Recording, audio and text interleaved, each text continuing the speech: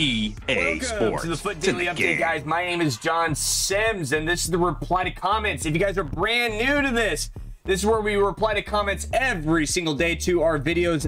This is going to be the episode on This Market is Nuts for March 31st, and then the March 31st reply to comments. So we'll be going through all this, guys. So if you have a question, you guys can reply to this or the daily content.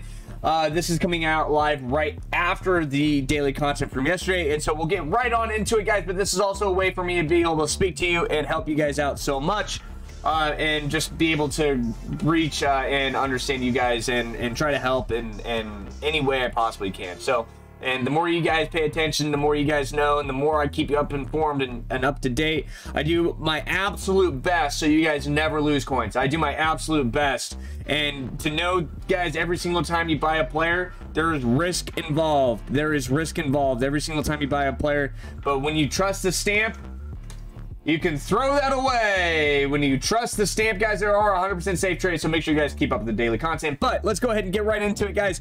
Jack Garvey09, hey man, just want to say I appreciate the content, what you're doing for the FIFA community. A lot of people who do similar things regarding big amount of money for the service. To be honest, you do it so clearly and explain very well. Even doing the read your comments vid really shows how much you care for your community. All love, man.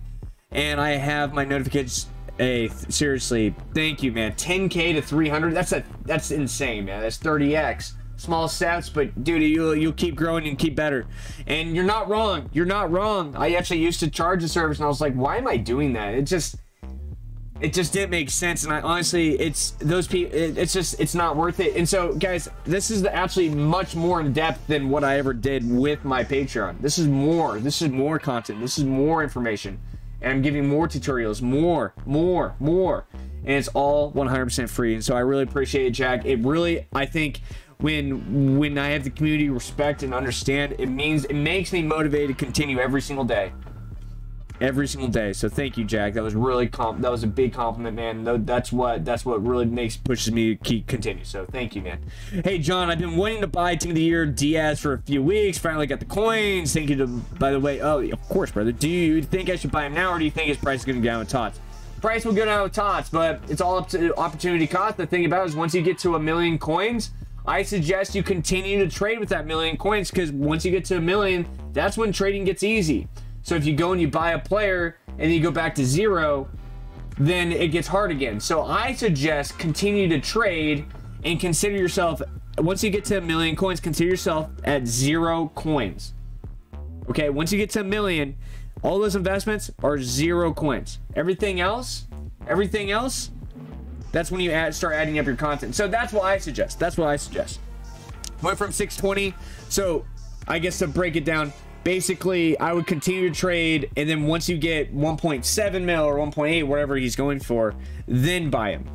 And by the time you get there, it may be TOTS season, and guess what?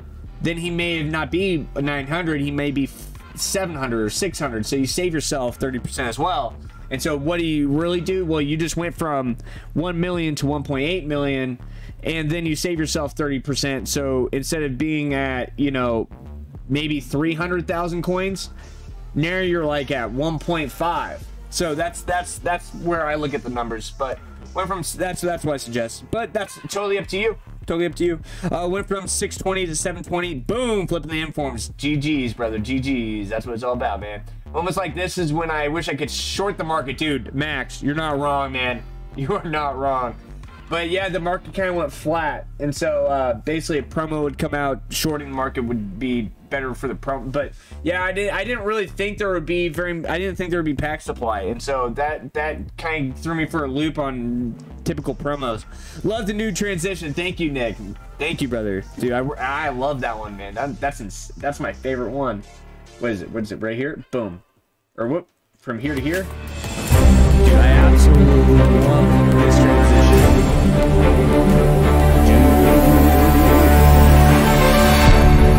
Gracias por... Hey, thank you, man. Thank you. If the informants go down to 10 to 14, I think at 10 to 11, I think it just... Jackson, just keep up to date with the daily content, and I'll keep you informed on where to invest in. But typically, the closer they go to their base buy price, that's almost always a good place to go. Filipino, I love it, man. Depends on the rating. Exactly. It totally depends. Like, it really does. It really does. Like, the higher rated they are, the lower they are, right, the better the deal. So, like, if I was in between buying a 75 rated with good links or an 81 rated with bad links, I would go with the 81. Me personally. That's where I see it. Yeah, David, you like that? You never know who's listening. You never know who's listening. What do you think about the Varane? Should I buy him for 17.5? Will he come up in price? I don't like to invest in that type of player. I bet he did go up. He did go up, but you really make a margin. See, what's the trend here? Down. That's the trend. Down. All the way down, right? So I don't like to invest on those. That's why it's just the trend goes way down. That's why I don't like to invest. I'd rather invest on a appreciating asset. I just packed 86 Tuchimini. Should I save him? I like to sell him, man. I like to sell him. Think about it. If you sell him and then you reinvest into like 3, 4, 5 different players, get a lot more content. Got a lot more return. Should I invest in Naves before the content? I don't know necessarily say that. I think you need to invest when supply is the highest. When supply is the highest.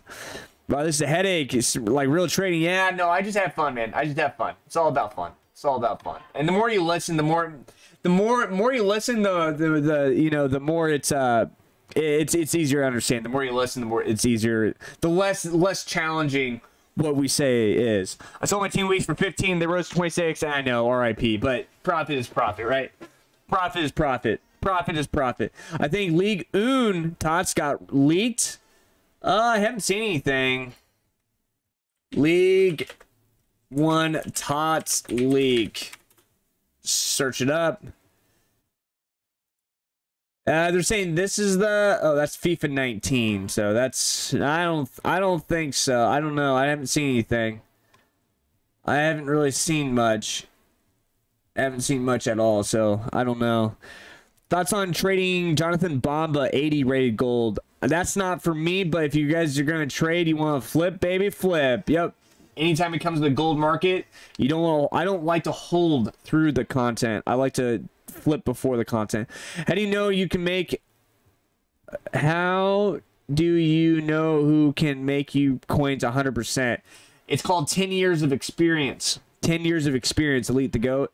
There's a lot. That's a very broad statement. And then I have to go into a lot of my tutorial stuff, which I am coming out with the tutorial playlist to try to help you understand market economics and basic market equilibrium.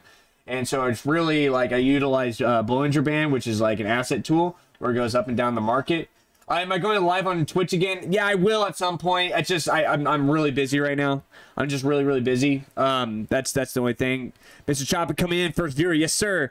I don't understand why somebody would think it's a scam for me to give you the most accurate prediction day to day, saying, "Hey, don't invest now. Wait for tomorrow." That's a scam. I'm a scam. I'm a scam because I'm telling you to hold off yesterday, right? People, I tell you, man. People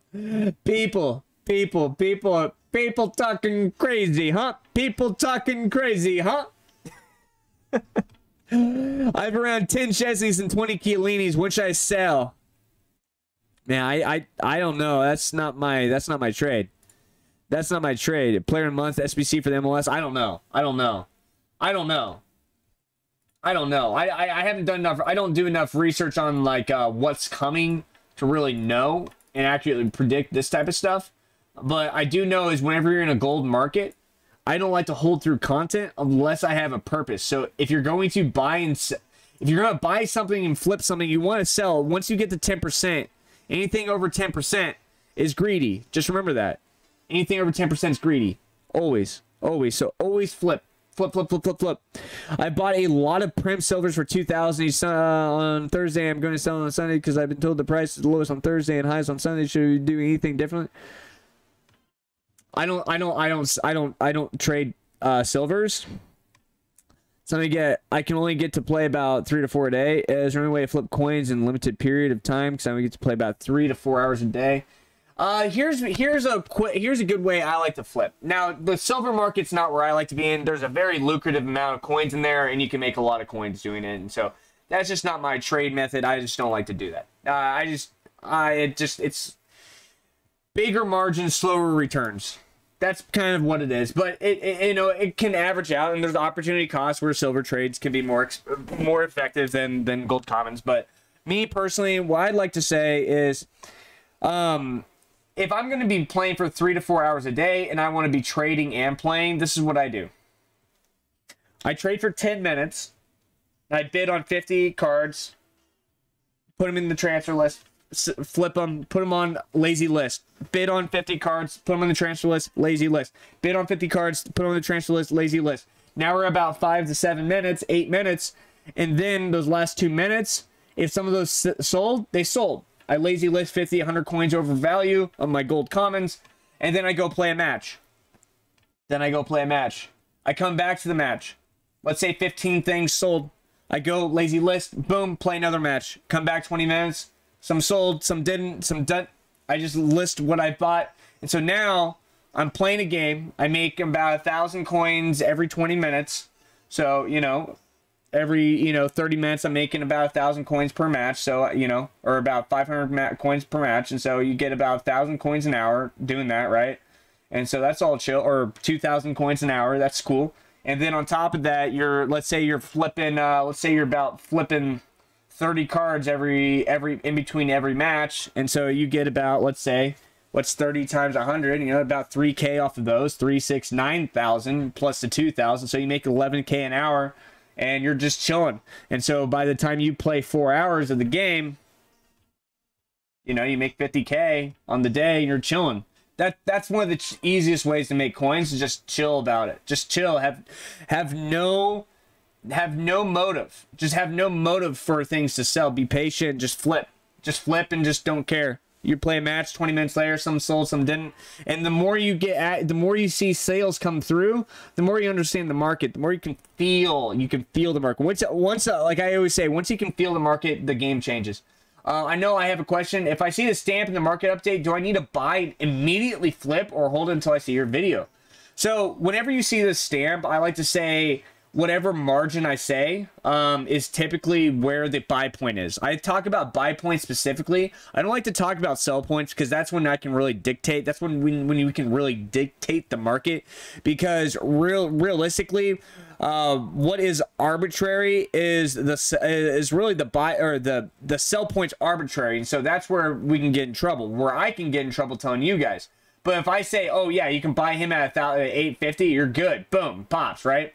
I'm not going to tell you to sell at 1,500, because look, he could go up to 1,800. So I don't say sell there. What I say is, once you hit 10%, you are in a big sell period. You're in an area for you get a return. And so anything over 7 or 10% is greedy, and that's why I always say. And so when I give you guys a stamp, I'm saying if you get that buy, that's going to guarantee you for the next 24 hours where that's going to go. Now, a lot of times, if you see that stamp, usually that's its absolute base value. If you see this, that's more of a 24-hour to 48-hour trade. You got a little bit of risk involved, but typically, if you buy right, you'll by the next episode, you'll be able to see where that market's going to be at. And so that's essentially the idea. But yes, I try to explain everything as much as I possibly can. Hold until you're happy. Exactly. Flintopino's right on top of it.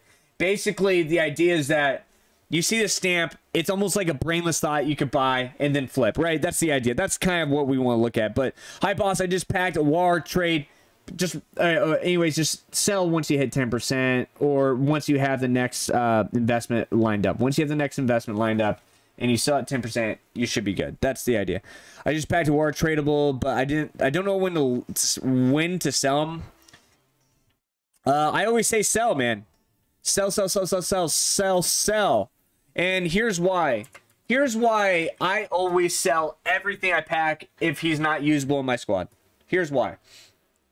Let's say you pack a guy that's 250,000 coins. Now, let's say he goes up to 300K, which on a tradable margin is a pretty good, or what? 285 minus 250,000. That's 35K. Whoa! You made 35K. But let's say it takes a week to 2 weeks to get that flip. So let's just say 10 days in general. That's 3,500 coins a day that you made off that. But that 250,000, let's say we sell right at 250K. So we multiply that 0.95, and that gives us a number. And then we invest into 81s at 11,000, which is a small margin. And we get 26 of those. And then we flip them all we flip them all 4 times within those 10 days. Just 4 times. 100 trades. That's it. Nothing. That's nothing. That is nothing. I can do that in an hour. And so those 104 that we just bought at 11,000, they go up to 12.5. Within 10 days, we sell... Or wait, let's say, okay, so yeah, we, that's not the exact margin. So 26 times 12.5 equals, boom, 325 minus 0.95 minus 237.5. That gives us a 71,000 coin profit, and then that happens 4 times. Then we hit 285. I guess I did hit that number. So what's your worth? Hitting 285. My numbers may be off there. All I'm saying is the numbers where you can make like 7,000 coins or 70 or 35K compared to potentially making 100 to 300K. I'd rather do the 100 to 300. Pete Snot, whenever you have approximately 1 million coins, I want you to understand that your investment ratio should be about 10,000 or under. And here's why. You have 100 transfer spots, but you have 1 million coins. If you have 100 transfer spots, you can, I would say 81s. With right around 1 million, I always say 81s. That's always what I suggest. That's kind of my suggestion. Typically. Of course. I don't know what that means, but I think it's a positive. I think it's a positive vibe, so thank you. I've never traded before. I want to start making coins. Anyways, I have 150K. Check my gold comment method out. Check my method out on 50K trading. It's in the description below. I highly recommend. Wait until Saturday, Sunday when everybody gets FUT chance. Well, typically those are always gonna be good, but you're not gonna be able to margin. You're not gonna be able to margin as much as the gold commons. What to invest? 50K. My gold common method. Exactly. Check it out. I'm telling you, 500K or less, you guys should be flipping all day long. I started a new account. How can I get coins? Seriously, all you need is 400, 500 coins. You start flipping those gold commons, and you can do it. Exactly. Check the video in the description. 100. I'm telling you. I love the trading, but I hate the game so much. See, I'm with you, but to the 500K, I never would do a pack opening. That's just not me. That's not me. Leo, I really appreciate you in the comments, bro. I love you in the comments there. You appreciate it. Guys, that's the reply to comments for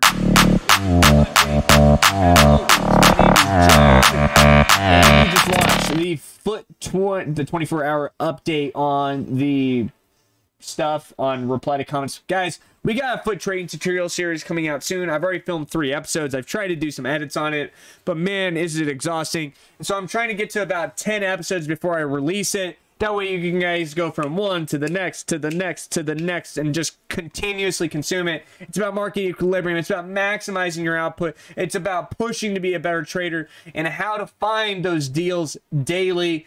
It's a little bit of actual market economics combined with FIFA and just how I kind of perceive the market and bulls and bears and all the vocabulary, all that type of stuff. So check that out soon. But guys, make sure you guys click the next video if you haven't seen today's episode. As you guys know, my name is John Sims. We will see you guys tomorrow for the next episode. Thanks for watching.